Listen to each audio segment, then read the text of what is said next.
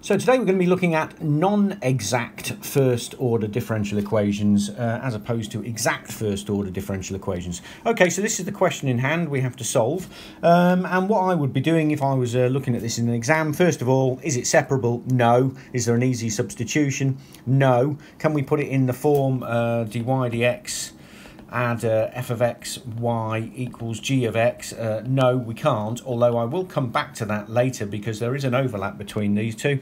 So the next thing we would do is look to see if it was exact. The way we do that, we've already done this in previous videos, is that we would have a look here, assuming we have a function here, psi of xy equals c, then the total differential is d psi dx dx add d psi dy dy, and that gives us this equation here. And we've already done this in previous videos. This is just a very brief summary whereby this is m and this is n, and we had this test that if it's an exact equation, the differential of m with respect to y equals the differential of n with respect to x, or dm dy equals dn dx, then it's exact.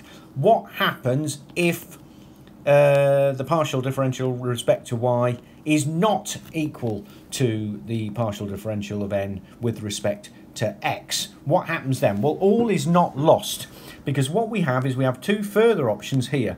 So if my does not equal nx, then we can check, is this thing here a function of x only? And if it is, then we can use this as an integrating factor, and the astute may notice that the integrating factor here is very similar to the integrating factors that we've already been dealing with on videos on this first order differential equation.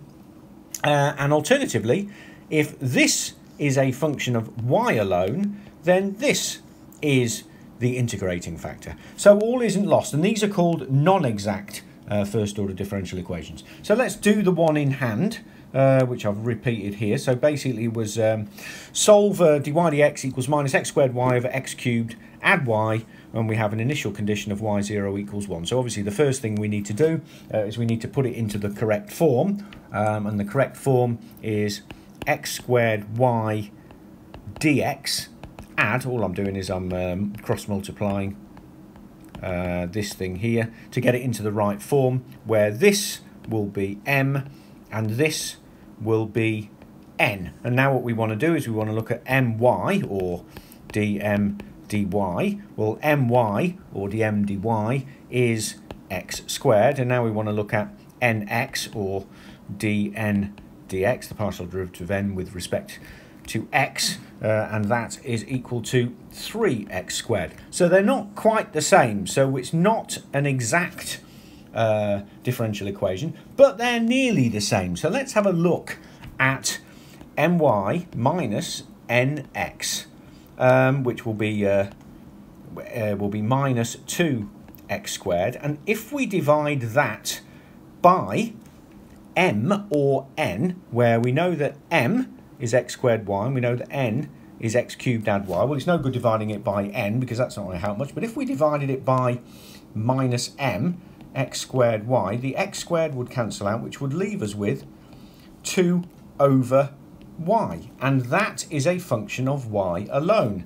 And if we go back up here, if it is a function of y alone, my minus nx over minus m, we use this integrating factor here.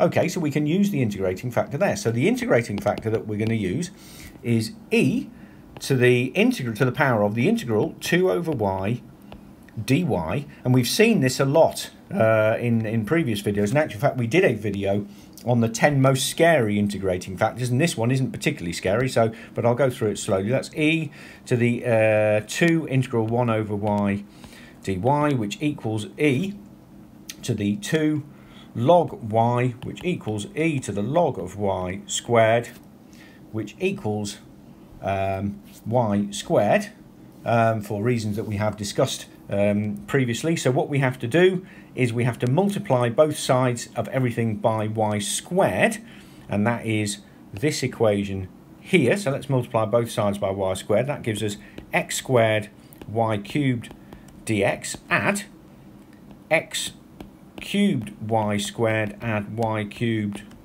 dy equals 0.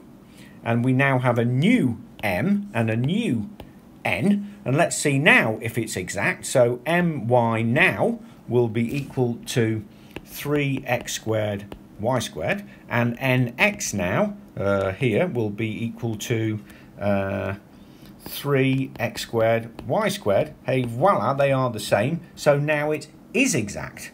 So now what we can do is we can integrate both m and n, and so we can just integrate m dx equals, well, m is that, so integrating, m is that, so integrating that with respect to x gives us x cubed over 3y cubed. And again, if this doesn't mean anything, we've done this in previous videos, so I'm not going to go on about it. Have a look at the description to this video for links for those previous videos.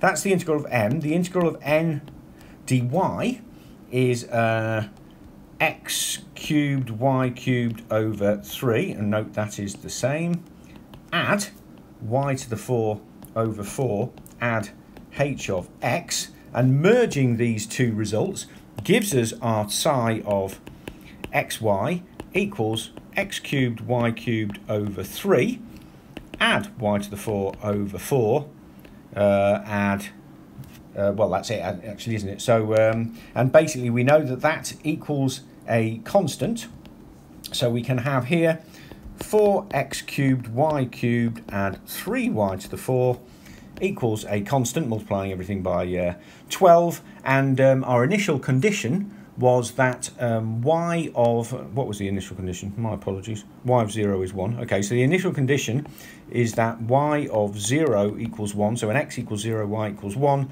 so therefore c equals 3. So the answer to our differential equation is 4x cubed y cubed add 3y to the 4 equals 3. That is the implicit solution to the equation. Okay, now in previous videos we've had a check by differentiating this and seeing if we get back where we started. So for those so interested, let's do that. And all we're going to do is just do this by the product rules. So we're differentiating both sides with respect to x. That gives us, oops, my apologies, what's happened there? Differentiating both sides with respect to x. That gives us 12x squared y cubed, add 4x cubed times 3y squared dy dx, doing implicit differentiation, add 12y dy dx, 12y cubed, sorry, dy dx equals 0.